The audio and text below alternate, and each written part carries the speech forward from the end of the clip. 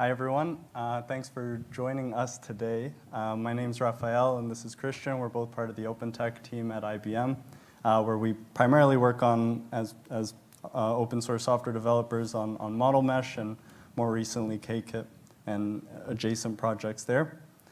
So today we're going to talk a bit about a few things. I guess this is an outline here where we're going to talk about model serving. I'm going to talk about what it is and why we need it. Some of the things that we do to actually get models into production. Then I'll introduce ModelMesh and KServe, which are two open source projects, and I'll talk a bit about that. Then we'll move to the model inferencing side. Christian will introduce Caikit and run through a bit of a demo as well. So as we probably all know by now, model serving, or I guess ML ops or machine learning lifecycle, it involves way more than just training a model and putting it out there. All of the models that we interact with online, LLMs, anything, they're all deployed somewhere, and that concept is model serving, right? And model serving is basically deploying trained models in production. We're making them available to consumers to be able to send them inference requests and actually receive its output. Ultimately, this is to actually incorporate the AI that we've created, right? These models that we've built, and incorporate that value into an application or end user. So one of the ways that we do this is to actually treat a model as a microservice and expose it to clients as an API endpoint, whether that's REST or gRPC. And this mirrors the strategies used for existing software stacks today, which may be why it's popular, because developers already have a certain familiarity with this process. But when it comes to deploying models like this, there are a bunch of considerations and a lot of obstacles along the way. For example, how do we actually containerize a model? Are inference response times acceptable? And then how do we handle different frameworks and different model formats? There's so many out there: TensorFlow, PyTorch, ML Server, and so on. There's also other questions like, is a model underscaled or overscaled? When we're deploying many models, maybe some are used more heavily than others, and are we actually using those resources efficiently and giving the models those resources that they actually need? There might even be questions of like how to handle rollouts, new versions of models. Are we just updating models, or are we deploying new models, which are new versions, and holding on to these old models that are no longer going to be used? So there's a lot of questions, and that's where an open source project like KServe comes in. So KServe is a standard cloud-agnostic model inference platform based entirely on Kubernetes, and it's built for these kind of highly scalable use cases. It has a few high-level features. For example, it provides a standardized inference protocol, which is important because many of these frameworks, such as PyTorch or TensorFlow, have accepted and even participate in implementing this protocol. It also supports modern serverless inference workload with request-based auto-scaling, including scale to 0 on both CPU and GPU. And then it has many other features like pluggable features and support for things like pre- and post-processing, so manipulating the data before it actually gets to the model.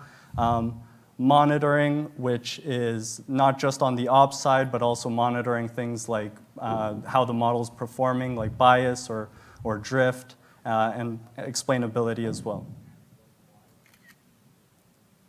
So with machine learning becoming more widely adopted in organizations, and especially in this era of large language models, it can be advantageous to deploy a large number of models.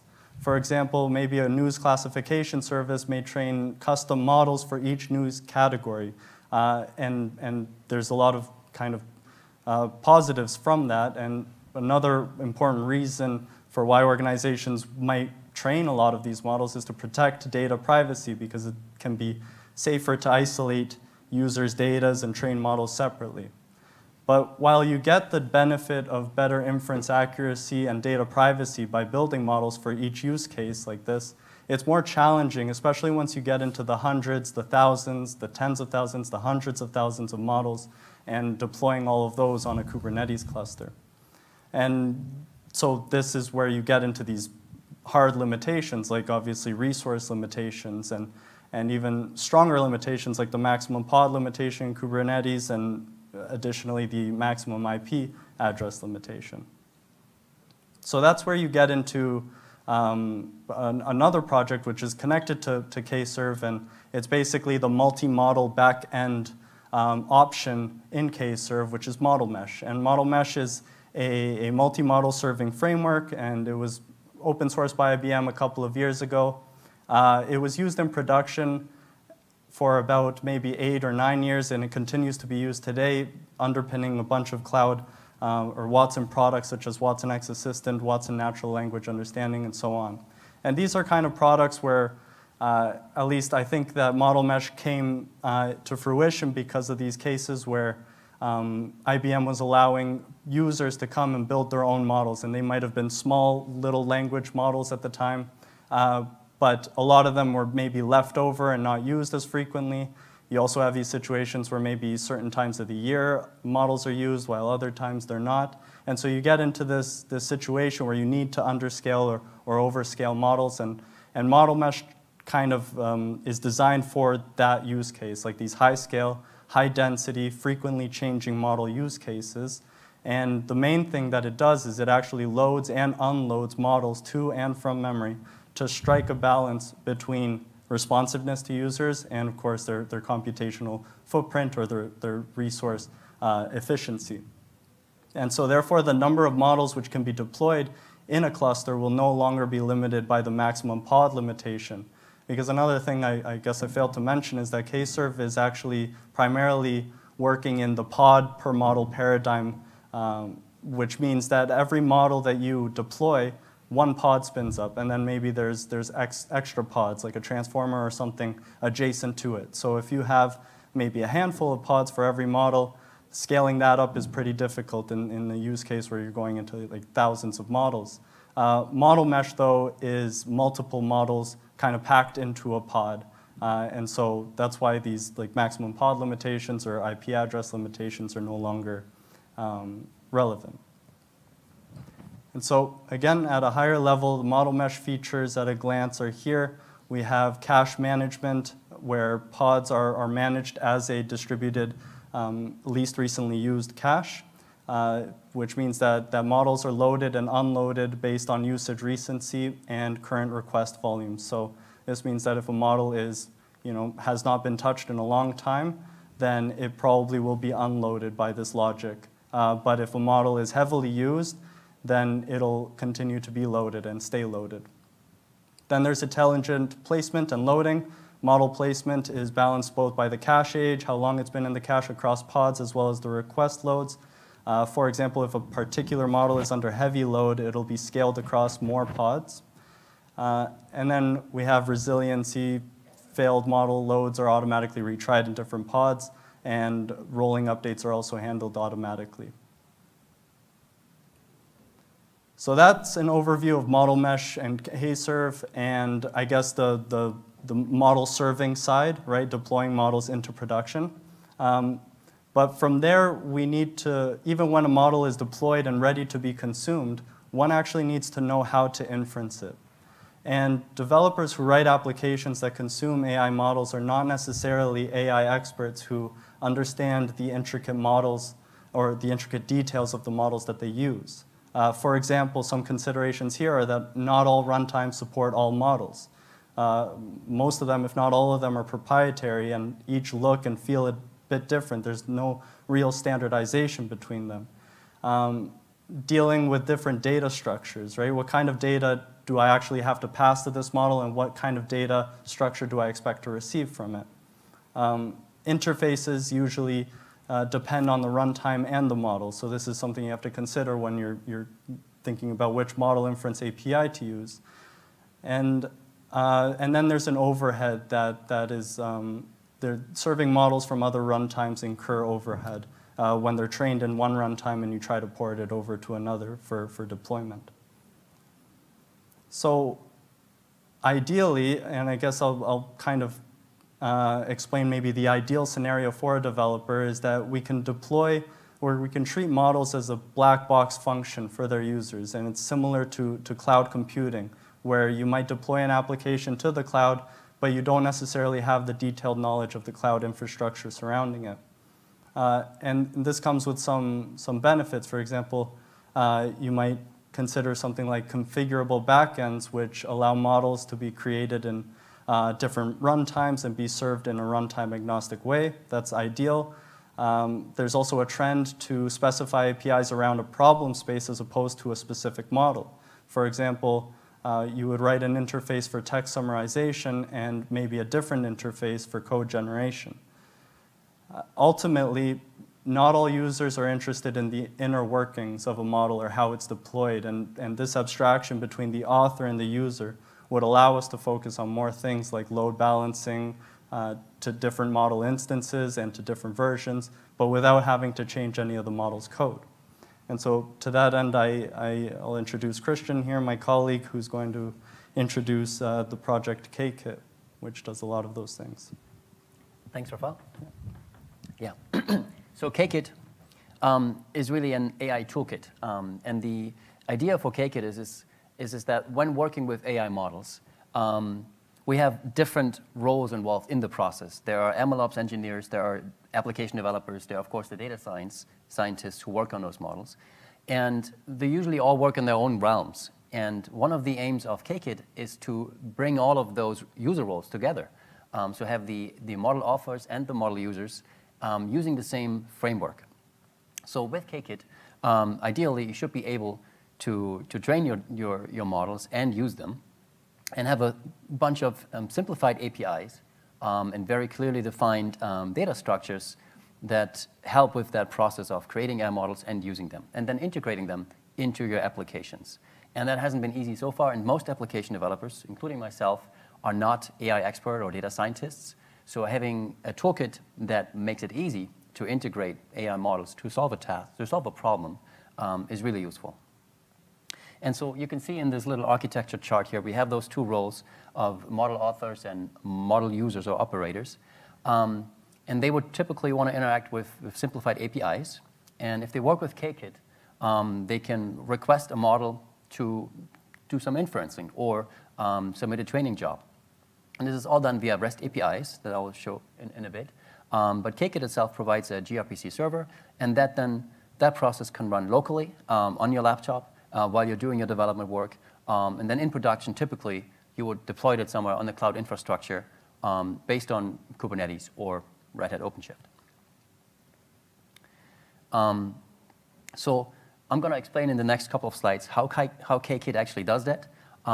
So the conceptual view for Caikit is that it is an abstraction layer that allows application developers and model creators to consume AI and work with AI models seamlessly. So here are the two user profiles that we're touching on. The AI model author, of course, is typically a data scientist who creates the models, who takes care of getting good data, who knows how machine learning models work, different algorithms work, and produces the model. The model operator is typically more like an application developer, right? Somebody who wants to use the model, who doesn't necessarily have to understand the internal workings and intricate details. But as application developers, we're used to using toolkits, right? If you work with Python or Go, there are libraries to solve almost any kind of challenge. And even though we like to program ourselves, we are very hesitant to reinvent the wheel, right? And if there's a library out there that does something better than we could, we like to use that. And we got used to that over the past decade or so. AI doesn't work like that as of now. With the emergence of Hugging Face, though, AI models become widely available to application developers, but it's still a challenge for somebody who doesn't have the background. All right, so Caikit, how does it actually do that thing? Now, Caikit has two main concepts, the concept of modules and runtimes. So as you can imagine, runtimes is the part of the program that actually runs your model, right? You need to deploy your AI model somewhere. And there are different runtimes for training, different runtimes for inference, right? We use Ray for training, Ray for serving, RayServe. There's the text generation inference server, or Triton, to serve models for inferencing. And then on the usage side, we like to think of AI models like a task that solves, right? There's text summarization models where you want to give the application a piece of text and you want to get the summary back. Or you want to analyze sentiments in chats, right? You don't want to, you just want to, give as an input actual chat text and get the sentiment back and not tensors.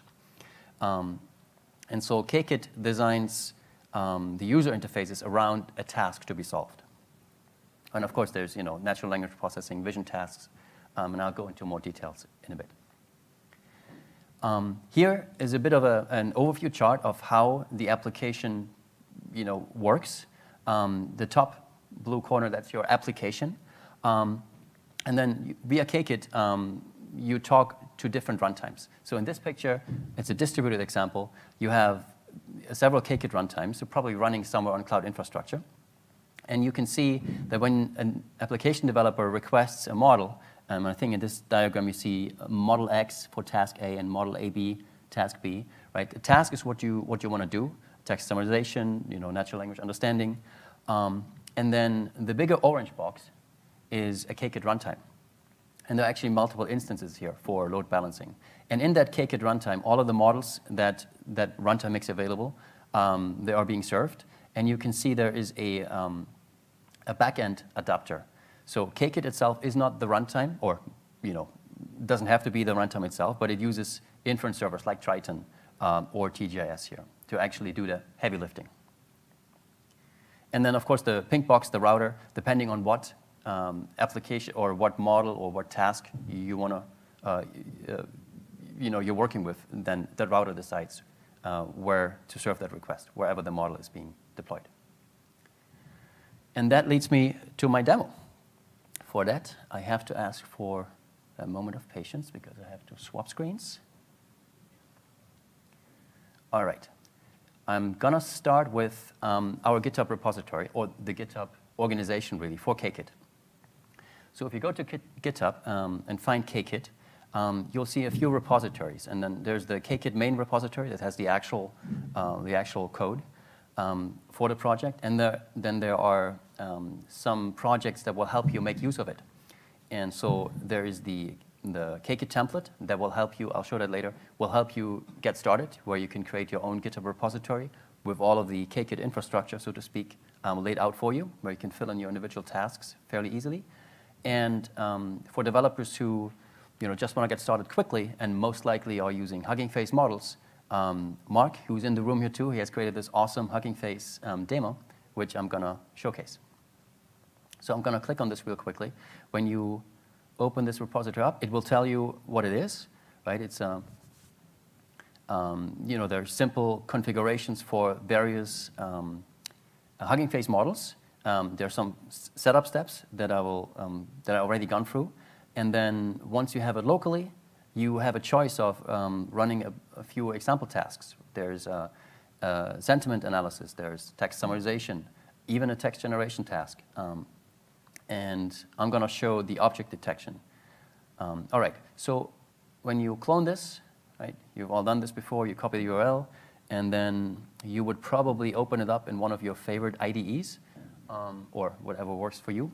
I'm using PyCharm here, and you can see I cloned this repository earlier, and you see the project structure here. Hold on, let me close this, lack of preparation. And then typically you land with the README, and the README nicely tells you all the steps you have to go through in order to get this up and running. It shows you the prerequisites, right? You need to have Python, obviously.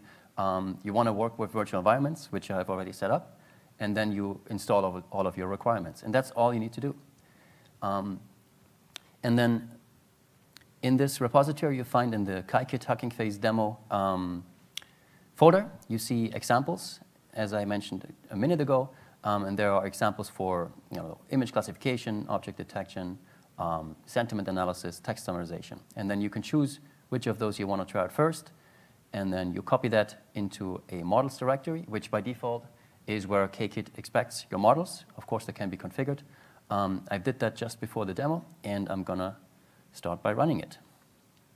So running it is fairly straightforward. You just start the app, or if you have a really cool UI, IDE, you can just click on the little run button here.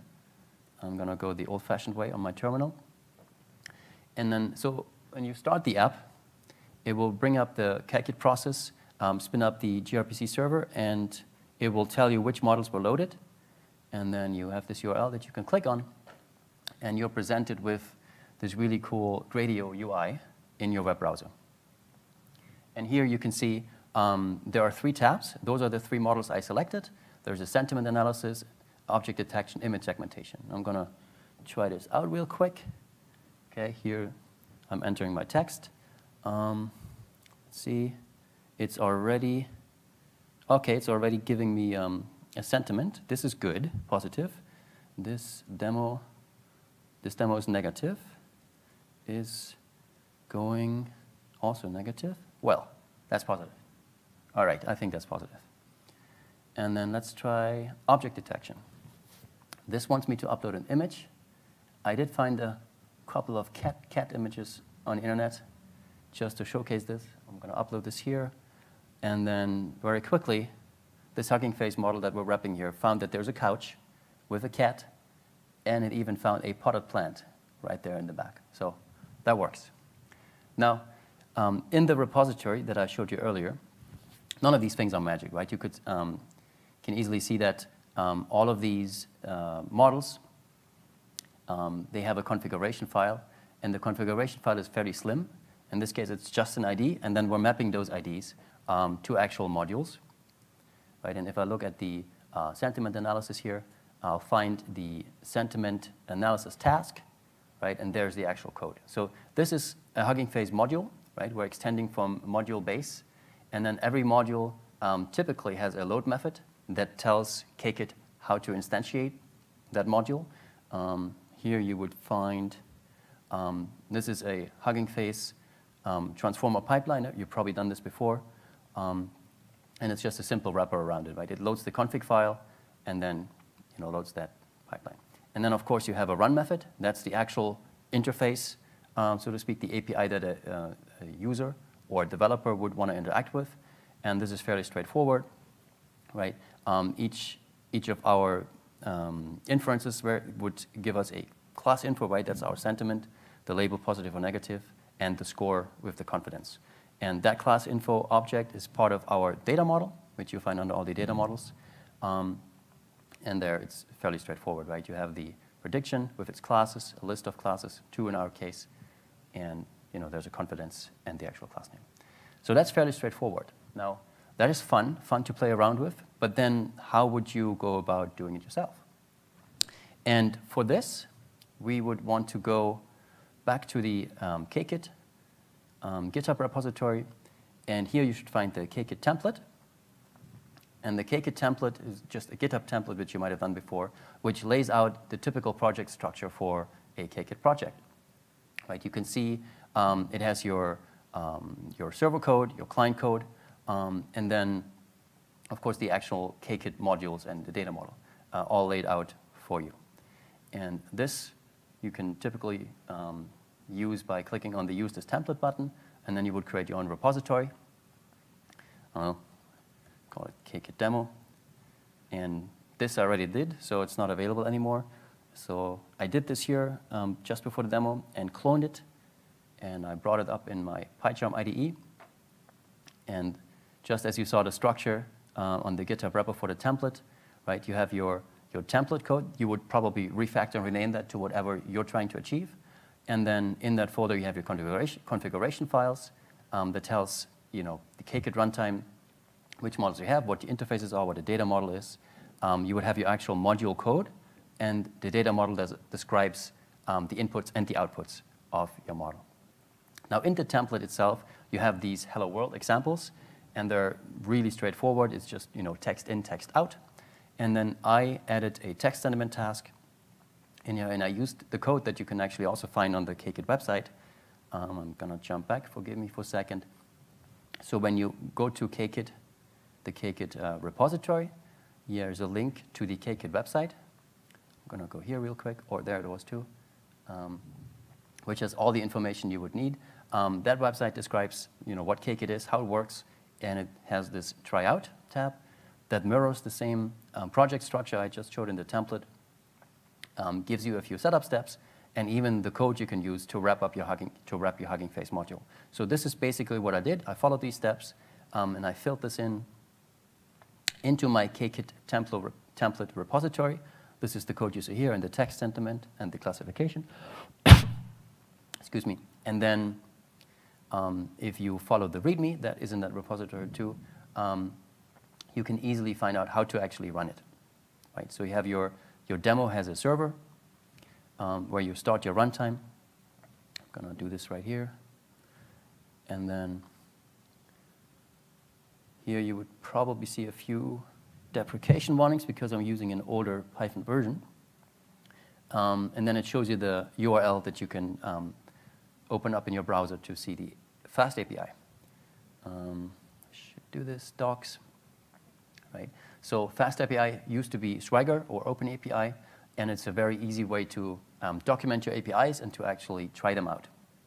So here you see we have this Hello World task that comes with the template repository, and I added this sentiment analysis task, and here we can click try it out, and then I think the model ID is text sentiment. Oops. And then let's see if that works, if they got the ID right. It does something, yeah. It has a positive sentiment for what? Okay, my input here, there it is, text. Let's say today is a great day for a demo. We run this, and indeed it works, positive sentiment, very confidently. And let's try the opposite. Today is a bad day. That should be negative, obviously. And indeed, that's negative. So that's really all I wanted to show, how easy it is to use Caikit, where to find it, and how to get started using it yourself, and looking at all the examples, and then that should help you to wrap all kinds of Hugging Face, or even just use the, the module wrappers we have and swap out your Hugging Face model for whatever model you find. Do we have time for questions?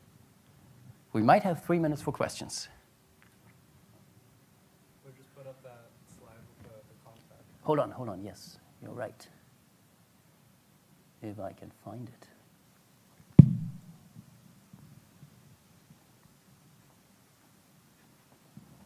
Okay, and then this goes with help you. Where's the presenter view? Slideshow, there you go. I lost your mouse. Go on, So okay. yeah, so these are just some links and some contact information, but links to our GitHub repositories of the projects we talked about. And then specifically when it comes to ModelMesh and KServe, there's also a Slack channel under the Kubeflow organization that you can join if you want to get involved or ask questions as well. Good.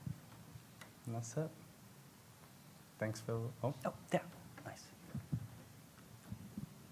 I was wondering what's next for Caikit or for ModelMesh. If Oh, you could good mention question. that. You want to go first? Should I go first?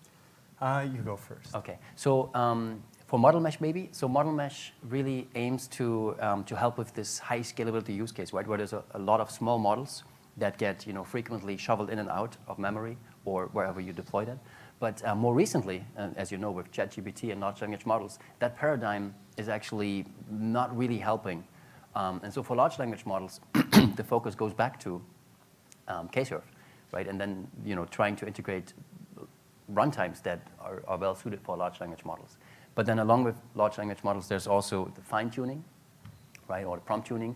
And so there is still a case for having a bunch of small models around one or two big models, right? So this is like really an area where we're just exploring ourselves and finding it. Caikit, however, plays a role there too. For text generation inference, we're actually using Caikit in a stack, along on Red Hat Data Science, for example. Caikit is used with ModelMesh and KServe and TGIS to really, serve large language models and use cases around it. So it's like all one big bucket, but it's in development. So I'm sure that within the next couple of months, Red Hat specifically, Red Hat Open Data Science, you'll actually be able to go out there and explore and maybe use Caikit with a large language model served on on Reddit infrastructure. I don't know if there's anything. I think that's it. I think on the model mesh side, it's also, it's exploring more use cases with the LLMs. Maybe there's that use case of, like I mentioned, experimentation. Like it's not just, okay, I have a large language model, let's deploy that, but I might have multiple versions of it. And then what do you do with those ones that kind of, the older versions that aren't used as often, this idea of loading in and out of memory and kind of trying to be efficient about resources with those types of models. I think there's some use cases there that probably will be explored too. Yeah. Right. Thanks for the question. We wrapped it on time, huh? We did. Okay. Nice. Thanks, everyone. Thank you.